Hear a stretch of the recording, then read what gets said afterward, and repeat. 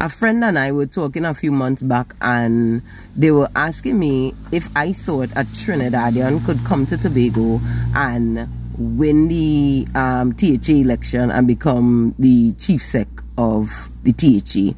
Now, I don't know that that could happen in maybe the next 10 to 20 years, but I'm not saying never.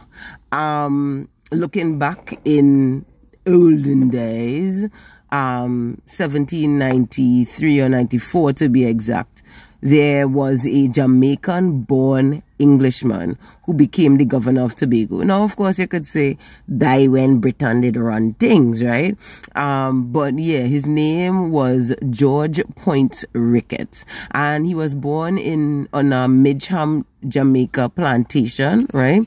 His parents obviously owned the plantation, which he succeeded his father to own the plantation, and married a young woman by the name of Sophie Watts. Now, Sophie had a sister who bore a son who would become the second Earl of Liverpool and the Prime Minister of Great Britain.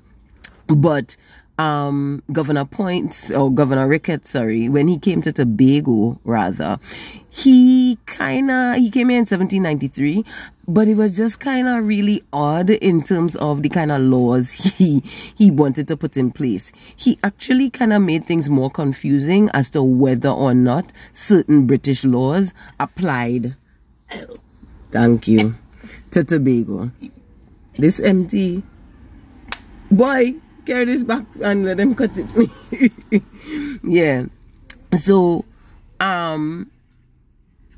he, made all these things. He was only here for a year before he was elevated to governor of Barbados, because in those days, everything kind of was rerouted to Barbados, at least in these lower islands, right?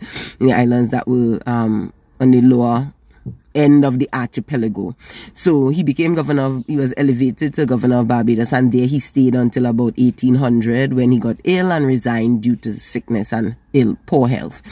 But yeah, so one of the interesting proclamations that he did make while he was here was allowing American vessels to be able to dock and barter in goods that customarily only British vessels were allowed to barter in. So they were able to leave some goods here in exchange for Tobago rum and Tobago molasses.